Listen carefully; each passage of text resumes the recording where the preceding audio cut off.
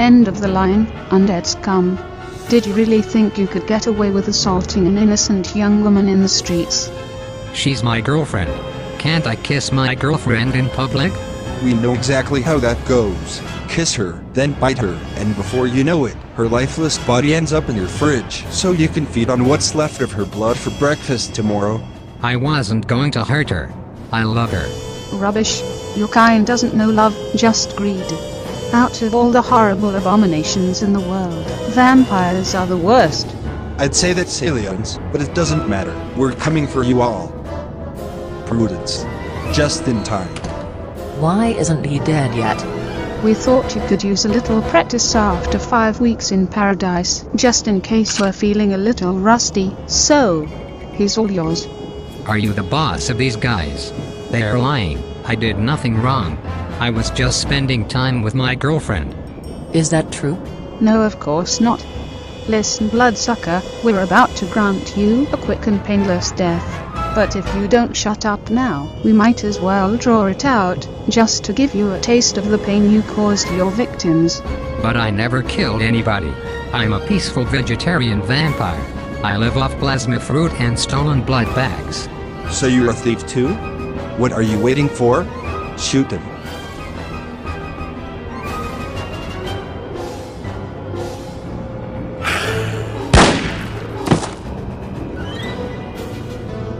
Peaceful my ass.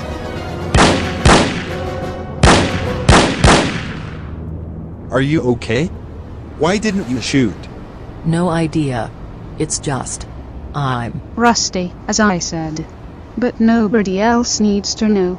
We'll write in the report that Prudence carried out her duty as expected. Now let's get out of here. The sun will take care of his remains soon enough. And now the news. Following reports of gunfire in uptown San Myshuno during the night, an unidentified man was found shot dead at the family center earlier this morning. This was confirmed by the police, who were called to the scene after a young employee discovered the body. Mary Sue. Only 4 months after the robbery of the family center's restaurant by the infamous outlaw mischief, this marks the second time this year that the highly popular event location became the scene of a crime. No details regarding the circumstances of the crime have been made public yet. All right, suckers, the SCIA has entered the building and we have everything under control. You can go home now. Hey there, you're the witness who discovered the body? Yes, and you're Mrs. Mammini? Since when do you work for the SCIA? Misleading if you please. These are my partners Agent L. Giganti and Agent Shadehound, and we ask the questions. Do you realize that this so-called family center is just a front for a criminal engineering company called Crabcorn? Excuse me, what is a crabcon? Oh right, I forgot about your see no evil hear no evil speak no evil policy when it comes to your employer. But hypothetically speaking, if such an organization did exist, would they gain anything from dramatically hunting random vampires across the rooftops of San Myshuno? Hypothetically speaking, if this fantasy organization had its mind set on quality of life improvement through modern technology and robotics, taking lives certainly wouldn't contribute to that goal. So no random vampires would be harmed in the process of developing futuristic utility bots and androids. Androids too? I don't buy it. You're telling me about vampires, but human-looking robots are too much? Still, hypothetically speaking, of course. Since Crabcon doesn't exist, we'll never know what they would be capable of developing. Enough of this. Stop harassing my daughter already. Chill out, Barani. We were just asking her a few questions. Mrs. Mammini, since when do you work for the SCIA? Anyway, doesn't matter. Mary Sue already told the police everything she knows. We'd like to go home now. Fine by me, go, we're done here. Now let's take a look at the body. Definitely a vampire, judging by the teeth. And definitely the one we were looking for, judging by the photo Loki showed me. Bad news for Loki then. But Crabcorn is off the hook? I never really suspected them. Even if they did kill people, they wouldn't be stupid enough to do it so publicly on their own property. But I had to be sure. Now what other organization do we know that hates vampires and wants them dead, along with all other occults? I understand you're desperate to find the witch hunters, but let's not jump the gun. This guy was a vampire after all, and vampires feed on human blood. What if he was simply unlucky and his latest would-be victim fought back? And that would-be victim just happened to be carrying a gun and knew exactly where to point it to take out a vampire? They're extremely hard to kill by conventional methods. I once shot one in the head at point-blank range and she survived. Whoever did this clearly knew what they were doing. Government agents at a murder investigation? What a rare sight. How I've missed that voice. Like a stomach ulcer. If it isn't I am Mammini, the unfriendly neighborhood witch. Since when do you work for the SCIA? Why does everybody keep asking me that? Don't worry, you don't have to answer. In fact, you have every right to remain silent. Remember when I asked you to give me a reason to arrest you? Well, you just did. Impersonating a government agent is a crime. So is obstruction of justice, even if it's done by a cop. My boss won't approve of your actions. So, I fail to see how the proprietor of whatever adult entertainment club you play bouncer at could possibly have a say in this matter. Let's ask her then. Calling Valerie Ravenhurst, director of the SCIA. Wait. You have the actual director of the SCIA on speed dial? Yeah. She's not only my boss, you know, but also a close friend. Feel free to ask her yourself. All those years of worrying about matters of international security have made her a little impatient when it comes to small talk, but I'm sure she has time for your petty feud with my partner, if you make it quick. No need. We all have work to do. But you better watch your step. You were here when the restaurant was robbed 4 months ago, and you're here again now. If you keep showing up to crime scenes like this, others might get suspicious too. Good job, Grande. Who knew you could be such a devious liar? Well, as you know, I did work for the SCIA a while back, so not everything was a lie. But I haven't talked to Ravenhurst since Strangerville, so she might have been a little confused if we had actually called her. We should avoid situations like this in the future. Don't tell me you're scared of Aaron Bell. He arrested me once before. Didn't work out for him. He's not wrong though. You should watch your step. When Evelyn robbed the restaurant months ago, you took the blame as mischief, and now you're wearing her signature black suit. What if someone recognizes you? It's not the suit that makes mischief, it's the enchanted shades. As long as I'm not wearing those, mischief and I look like different people to anyone who doesn't know better. Besides, Evelyn was wearing a red llama costume back then. They'd never find something so tasteless among my belongings. Less talking, faster walking. I want to go visit the rest of our family in their underground exile.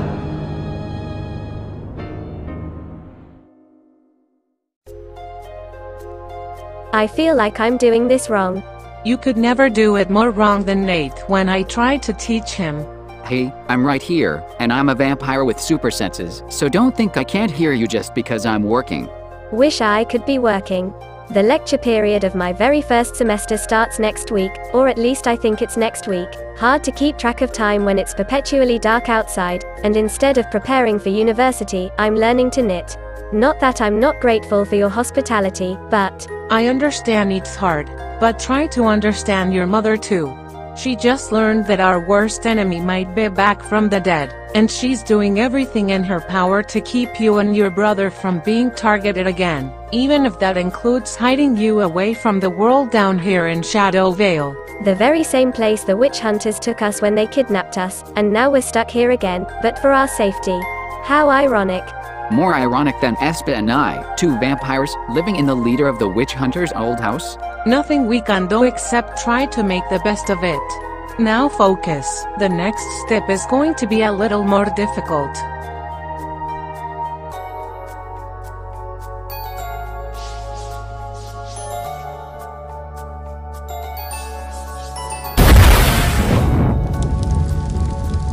Oops. Why is this so difficult? I was a witch long before I became a vampire. But then you lost your powers for half of your life. Take your time, it will come back. Do you know that from the future? Was I both a witch and a vampire in your time too? No, but you were a good teacher. I learned a lot about being a vampire from you, and about witchcraft from Wilbica. Let me return the favor now. How come we were the ones teaching you? Didn't you have parents? That's complicated. Hey Tiamo, what are you doing out here? You're supposed to stay in the house. That's where the protective silver moon crystal is. It's also where Nate and Espa and Wilbica are. The living room is cramped enough already. We wouldn't want Tiamo to break anything with a misfired spell by practicing magic. A risk we'll have to take, until I find Prudence Lacra and kill her again. That could take months, Mum. Why is Leviathan allowed to go out? Your future husband isn't going out. He's in the magic realm training as the community's new fisherman. Or rather, he's training the already existing fishermen to get better at their jobs. But most importantly, the witch hunters don't know him, so he's safe for now, unlike the dead vampire at the family center. Were you able to identify him? Was it indeed our missing delivering man? Yes. We should talk to your friend Mars. Can't wait to meet him. His name is Mercury, not Mars, and he's not my friend, but yes, we should talk to him. Tiamo, you go back inside. Grande, stay here and make sure he behaves. Seriously, a babysitter? I'll be back soon. Until then, no elaborate magical experiments in Nate's living room.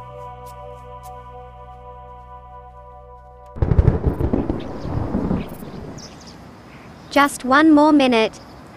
It's been cloudy all day. Why should it start raining now? Because I say so. My instincts have never failed me when it comes to the weather. All right, Beryl, it's lunchtime. Wash your hands and come set the table. If we wait a little longer, we can wash our hands in the rain. Please, a brother doesn't have all day, and neither do I, so hurry up. Cheryl and Meryl can eat with us too. Serena. Good to see you're doing well, despite everything. I'm sorry your family got caught up in this mess, but it won't happen again.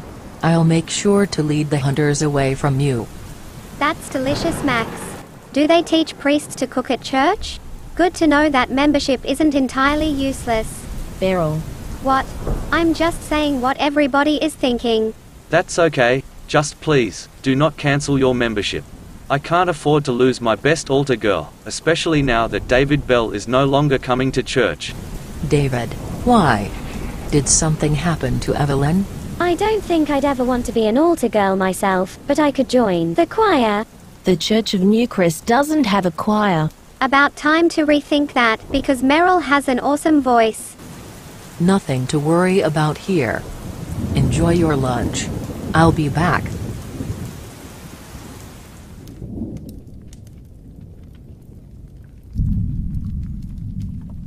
Fancy place.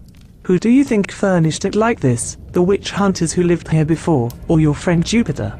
It's still Mercury, and no idea. Wait here please, while I get the master. I don't like that cat. Jealous because I can speak and you can't? Huh? So who is this guy? He must be important if you put on your VIP suit just for him. This is indeed my VIP suit, if VIP stands for Vampire Inclusive Politics. We're not here for a friendly visit. Mercury has been giving me nothing but trouble since we first met, but he's also a well-respected and influential member of the community, so I try to stay on his good side whenever possible. Oh, is he one of those witch-hating vampires you've been telling us about? Their leader. It's best if you don't mention you're a witch, just in case he doesn't already know. Well, this is going to be fun. Loki. Always a pleasure to have the vampire ambassador as a guest. Hello, Mercury. Can I get you anything? A glass of blood wine of my own creation, perhaps? No thanks, I'm good. And who is this charming lady? Ah, your Mammini, Wicked Witch of Forgotten Hollow. Still find me charming? Because I find you absolutely adorable. You'd make a great addition to my multi-occulty garden gnome collection. Is that so? She's just trying to lighten the mood with a little humor because, unfortunately, we've got some bad news. The dead vampire found at the family center. It was indeed your delivery man who went missing yesterday evening. We can show you photos to prove it. Don't bother, I believe you. Poor Troyer. This year would have been the 100th anniversary of his transformation.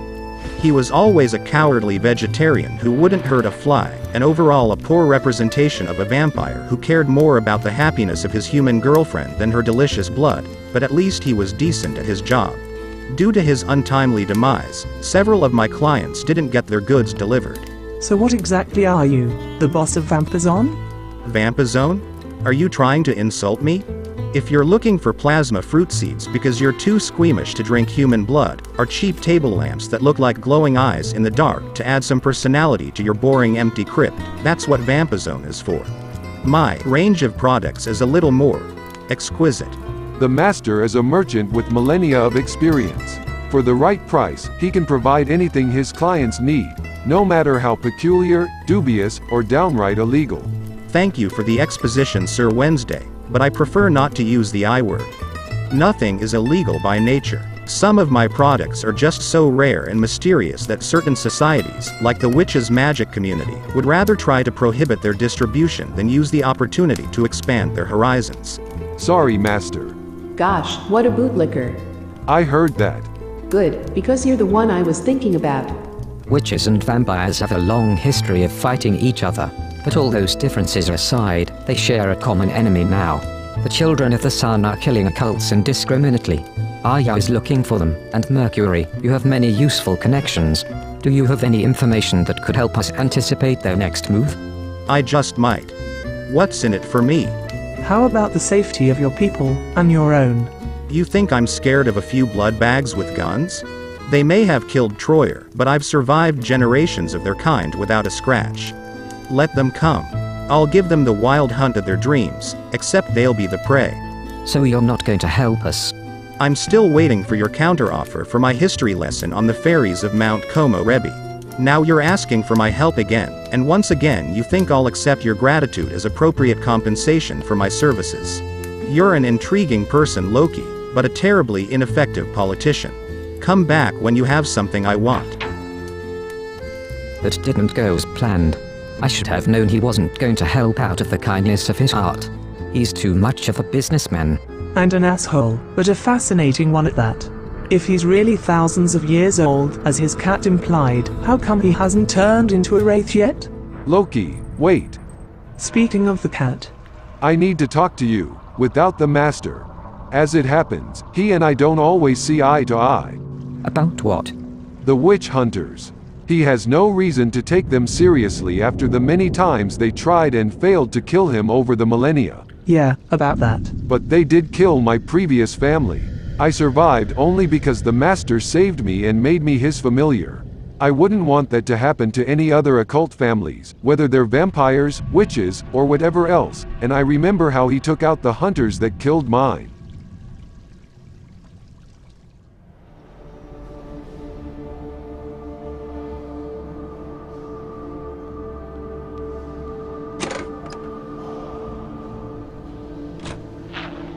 Forgive me, Father, for I have sinned.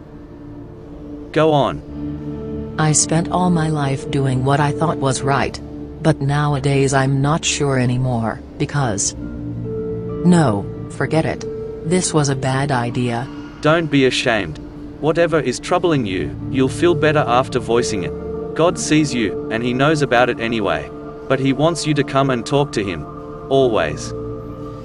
Well, Reverend, what do you think happens after death? Do you believe in heaven? Of course. But what about hell? Eternal punishment for mistakes made within a few decades. Do you think that's just? I used to think so, but now? How does one know what is just and what isn't? That's not always an easy question to answer. But when in doubt, listen to your heart. My heart? Not the Bible? The Bible is a valuable source of divine knowledge, but it is not divine itself, because it wasn't written by God.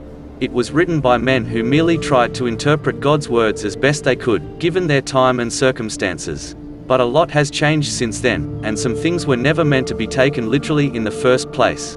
But how do you distinguish between the things you're supposed to take literally, the things that have changed, and everything else? That's where your heart comes in. Well, mine has failed me then. I was always certain that I'd go to heaven after I die, but the place I ended up in was anything but heavenly. Are you saying you died and came back to life? In hindsight, it was more like a coma. But at the time, it felt like death. A very painful death that seemed to go on forever. And I don't understand why. I did everything that was asked of me without complaining, thought I was doing God's work, yet it was either not enough or never the right thing to begin with. I think I was given a second chance, but don't know what to do with it. Do I keep living my life like before but work even harder towards the goal I thought I was supposed to achieve, or do I change something? But what? I keep praying to God for answers, but He won't give me any. Maybe you already know the answers. You're just too afraid to ask yourself the hard questions that you're asking God. What do you mean? That work you're doing in His name, why are you doing it? To earn your place in heaven, or to escape hell? It shouldn't be either of those things. Do the right thing because it's the right thing, and for no other reason. And if it doesn't feel right, then it probably isn't. Thank you, Reverend. I'll have to think about that.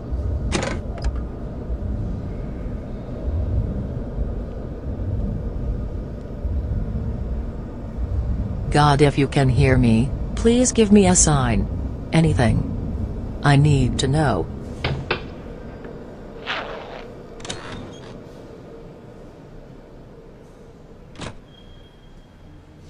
Everything okay, Max? You look like you've seen a ghost. I can't say for sure that I haven't. You want me to infiltrate the Children of the Sun as a spy, to dismantle their organization from within? That's what Saturn the Grand Master Vampire did to a different division of witch hunters a while ago, and according to his familiar, it worked. And you think Leviathan is the right man for the job? More like the only one. It has to be someone we know and trust, with no previous history with Prudence and her allies, and that alone limits our options considerably.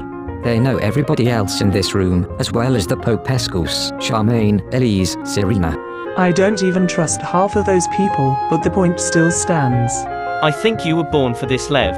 You spent half of your life in places you weren't allowed to be, and showed me on Sulani how easily you can get in and out of those unnoticed. And everything else I can teach you. I used to be a spy myself. As long as you skip the lesson about telling everybody that you used to be a spy. Is there anything I can do to help? The witch hunters turned me into a vampire. It's about time they face the consequences. I don't think I like that idea. I happen to agree with the Pleach Freak. Your ambition does you credit, fledgling, but you've been a vampire for 5 minutes. The one they murdered last night was over a century old. Lose your milk teeth before you bare your fangs. I don't have any more milk teeth, even though I'm only 8 years old, so I'll do it. Again, are we sure the guy who thinks he only grows older every leap year is the spy we want? He's the spy we've got. And I know he can do this.